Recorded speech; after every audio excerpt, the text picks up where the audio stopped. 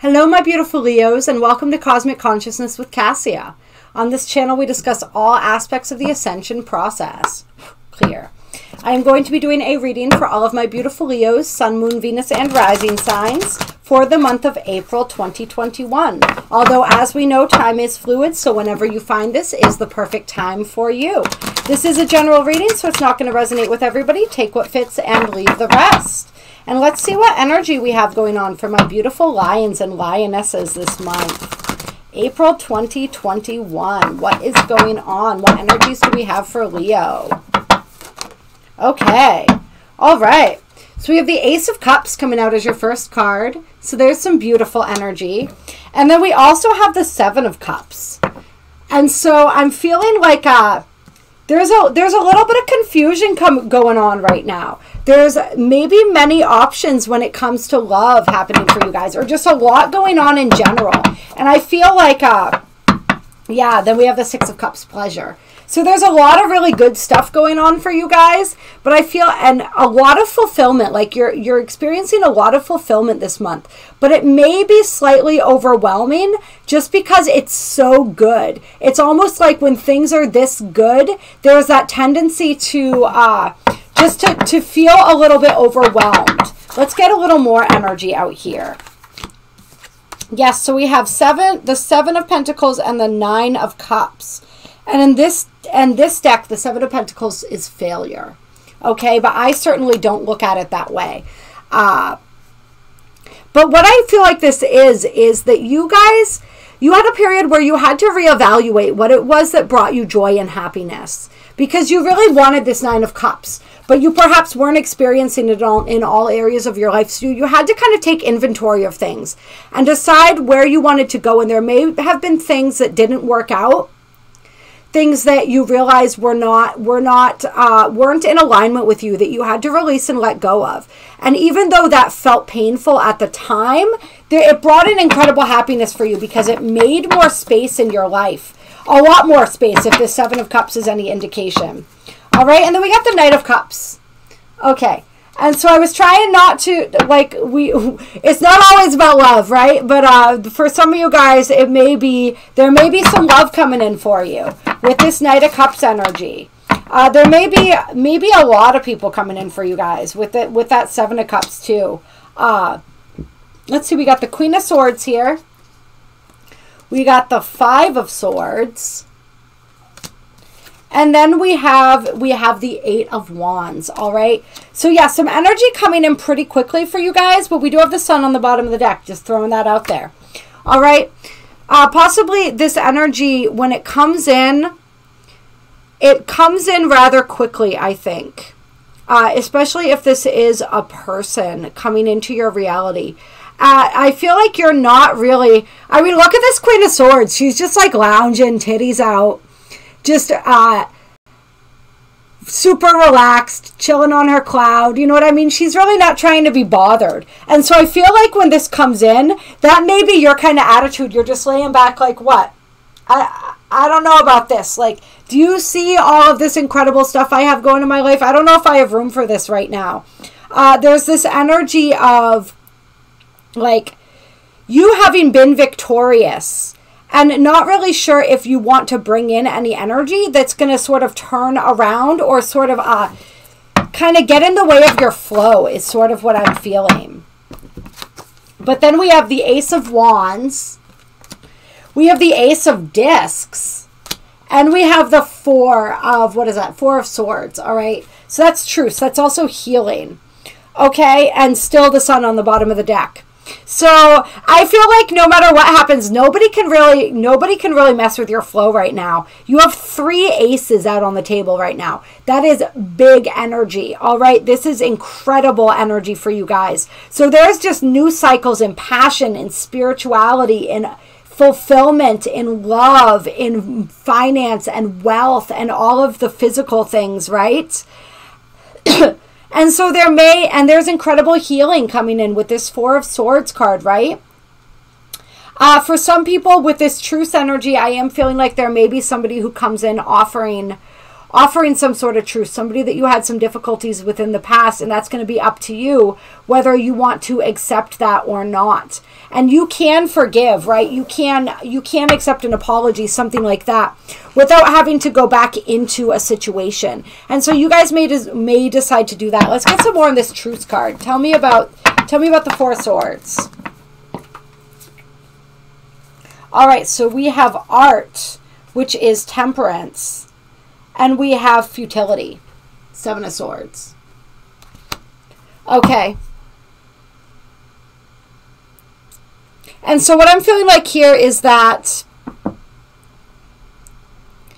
there's a situation that's wanting to change forms. There's something that's wanting to change forms, right? Something that's wanting to be alchemized here. Tell me a little more. I don't know if we're taking that. Okay. All right. So we got the Fool. We have the Two of Cups. Yep. And we have the Four of Pentacles. All right. Which is power in this deck. So, yeah, there's something that's wanting to change forms. Something that you may have felt futile in the past. It may have felt like no matter how much energy you put into it, it just wasn't bearing any fruit. And it just wasn't worth your time and your effort. But now I really feel this energy wanting to switch, wanting to be transmuted and turned into something else, turned into something new. And with this Two of Cups, right, which is love, and the Power card, it's like you may be, there may be, what I feel like is that this isn't necessarily even to do with a person. This is you. This is you realizing and understanding how love can bring you power. How in the past, like maybe you felt like love took your power away.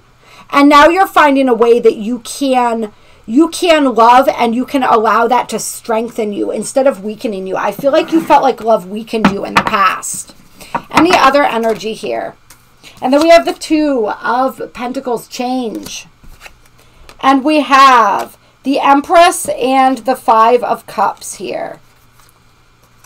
Okay, and the Empress is looking like she wants to be inverted. I don't always read reversals here.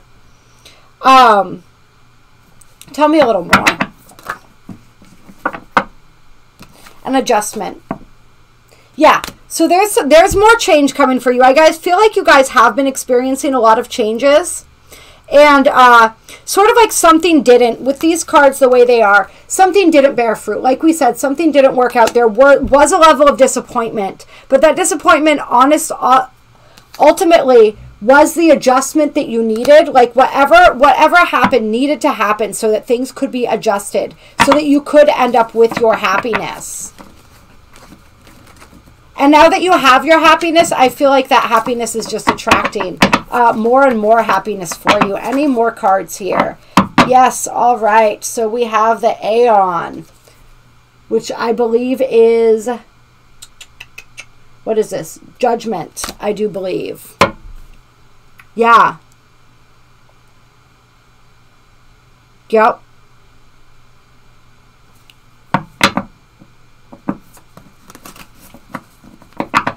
Anything else here? And then we have the Eight of Swords and we have the Ten of Cups. Yeah. So whatever this was, whatever this interference was, whatever this thing was that didn't work out, it ultimately really helped you to wake up and make the adjustments that you needed to make in order to reach your happiness and abundance, right, on the bottom of the deck, which is beautiful. So just keep moving in that direction. Just keep moving in that direction. And really trust in yourself and your ability to succeed, your ability to, like, I feel like this is an energy that's really telling you that you can have it all.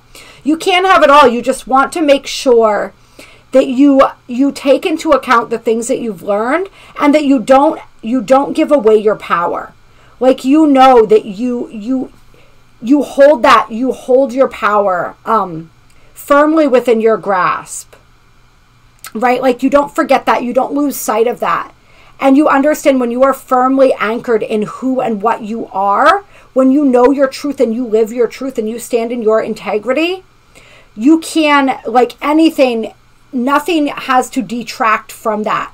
Everything that comes into your reality can only add to that, right? And it's like a lot of energy that's going to be adding for you guys. I'm wanting to actually grab a couple clear Keepers of the Light cards. Let's get some closing guidance for Leo here for the month of April.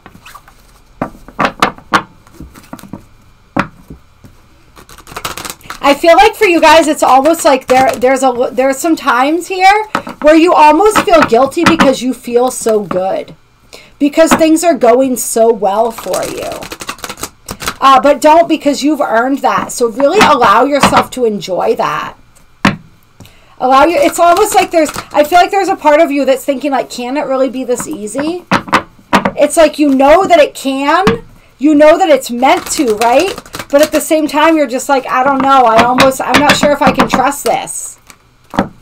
And so what do we have coming out here? We have Gaia Earth connection. Be mindful of the planet, come back to Earth and stay grounded. So you guys really being called to connect with nature this month, to really work on grounding yourselves, grounding your energies, and really harmonizing yourself with the planet. And then we have White Eagle Ancestor Spirit. Connect to your lineage. A family wound or pattern can be healed now. And so some ancestral healing as well. That's something that you guys may be looking into, is what family wounds or patterns are you healing for your ancestors? Some of you guys are healing these in your family right now. Like whatever's going on in your family at this moment is helping to heal those patterns for your ancestors and for your lineage. And so just pay attention to what's coming up around that. Yeah. Any other guidance here? And then we have Archangel Michael coming out for you. Trusting heaven, you are safe, angels stand close, surrender your concerns and allow a miracle to occur. So that's this energy of like, don't stress out, like accept your blessings, accept your abundance, right? Don't get caught up in this energy where you are stressing out over your blessings, or you're second guessing them, or you're feeling like the other shoe's going to drop at any moment. Like, do not allow yourself to get pulled into that energy of stress and worry. There are multiple miracles occurring for you right now. So just continue allowing those to happen, and continue to know that if there are any more situations that come up that are causing you confusion or stress, just know and understand that like the angels are guiding your every step. They are watching over you. They are like forming this beautiful shield of energy around you. All right. And so you don't have to worry. You don't have to stress. You can trust the blessings that are coming into your reality now. And you can trust your ability to hold those and to discern those blessings when they arrive. And then we have Lord Shiva on the bottom of the deck, Transcendence. Rise up, honor your inner force. Steps are being given. Dance with the universe. All right. Yes, beautiful. Follow the steps as they are given. Really connect. Connect with the earth. Connect with your lineage. Connect with your inner force. Some of you may be getting into Kundalini, working with your Kundalini energy. Just any ways that you are honoring and working with your inner life force. Some of you guys may be working, like we said, the Kundalini, the sexual energy, all of that.